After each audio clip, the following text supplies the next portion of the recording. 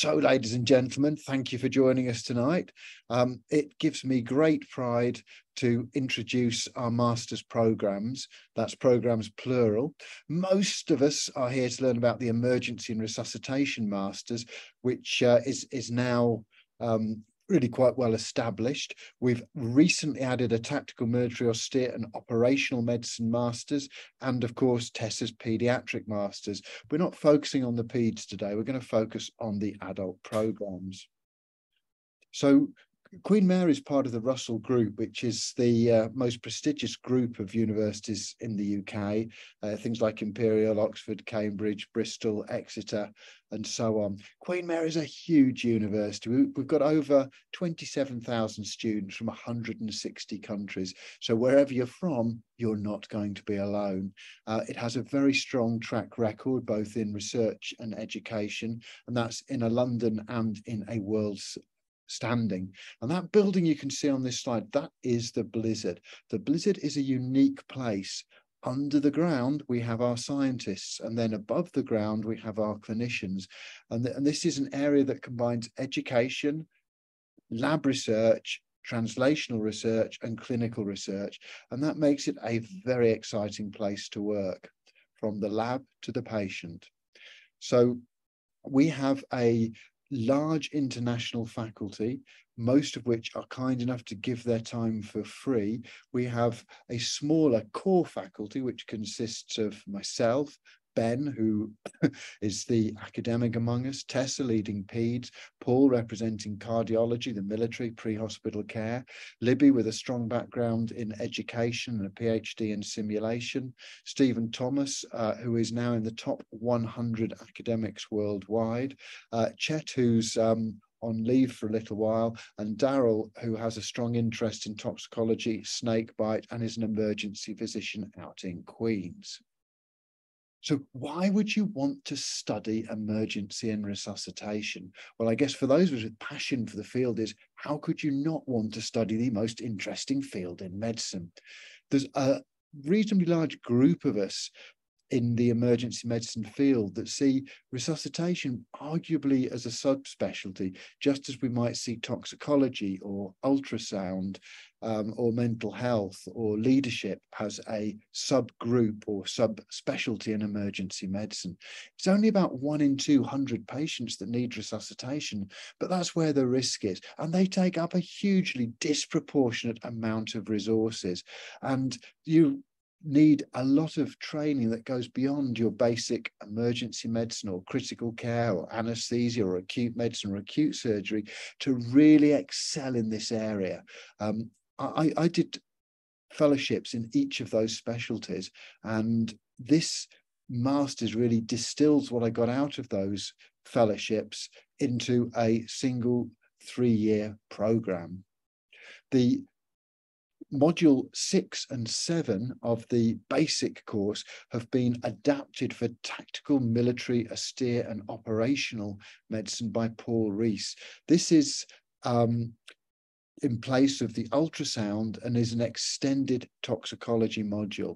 And this is a separate master's that shares 80% with emergency and resuscitation. This is aimed not just at military docs and paramedics, but those that may want to work in harsher environments, the Arctic, the Antarctic, oil rigs, those of you that might want to do advanced rescue work, or those of you that are simply interested in doing aid overseas.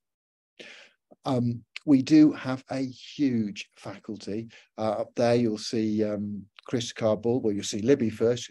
Chris is Professor of Emergency Medicine in Harvard. Brian Burns, who you'll know from Life in the Fast Lane, and Resus Me, Associate Professor of Emergency Medicine in Sydney. We can then see Gareth Davis, who set up London HEMS, Maurizio, who was ex-president of Intensive Care Society for Europe. Chet is over to the left of him, and then we can see Barbara Bacchus, who set up the Heart Score, and so on. Now, we set this program up very much as interdisciplinary. The idea for the program grew very much out of HEMS. one of my jobs in HEMS was dealing with professional standards and training, and it became really clear that a lot of the HEMS paramedics were incredibly motivated, and a lot of the HEMS doctors and nurses were incredibly motivated to learn, but really there wasn't anything out there. The masters that we found were out of date and didn't really focus on resuscitation. So this idea grew out of HEMS teaching and rapidly expanded into emergency medicine and critical care. We welcome paramedics, nurses and students from all over the world, as you can see from the graph that Libby kindly prepared for us earlier. Now, this is entirely online. Wherever you are in the world, you can study with us. We release 3 to 6 lectures, or perhaps more now, lectures every week. And generally, you're going to need somewhere between 2 and 6 hours of listening to those lectures. We meet on Thursdays for a dedicated tutorial. We have some case-based discussions later on a Thursday, which run across the years. Years 1 and 2 each consist of 4 modules, and each of those 4 modules consists of 8 weeks. And in year 3, you'll do a scientific paper. That is, you will aim to produce a paper for publication of around 3,500 words and a conference standard presentation. We changed away from the dissertation because we wanted you to have something that was useful for your CVs. We run a summer school, which is put together and very well run by Libby. This looks at human factors simulation, has some dedicated lectures, some skills tutorials, and an ultrasound course. In year 1, we focus on the more general aspects of resuscitation. We start looking at the fundamentals of research. We move on to look at the physiology of shock, the foundations of resuscitation. We then get into the very meaty stuff, cardiac arrest, analgesia, sedation, and we end year 1 with a more general look at the background conditions that lead to organ failure. In year 2, we focus a little more on special areas. We go from trauma to diagnostic imaging to toxicology, and then to a choice of either pre-hospital or pediatrics. We welcome students from all over the world, and as the Masters has progressed, we've welcomed students now, I think, from every continent except Antarctica, although one of our ex-students is currently in Antarctica, so I think we'll put that on the map as a semi-guess. So what do we want from you?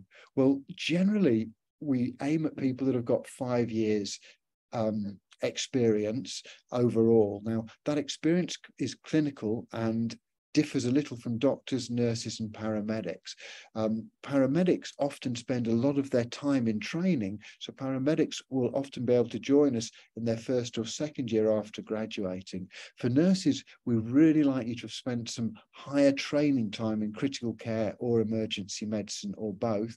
And doctors, we generally like you to be have got through your first 2 years. Quite simply, doctors joining the first 2 years will not have enough clinical exposure to critical illness to really benefit from the course.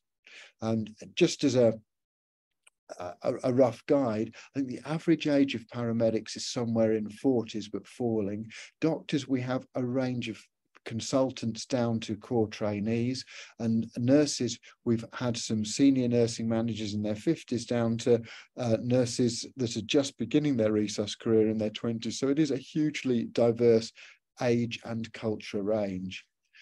For assessments, we always use multiple choice to assess core knowledge, but we then supplement that with the bulk of the assessments either being a written assignment, because you need to learn to communicate in writing, presentations, because for most of you, you will communicate your knowledge not as a scientific paper, but in teaching your colleagues. And the most common way you teach colleagues is with a presentation.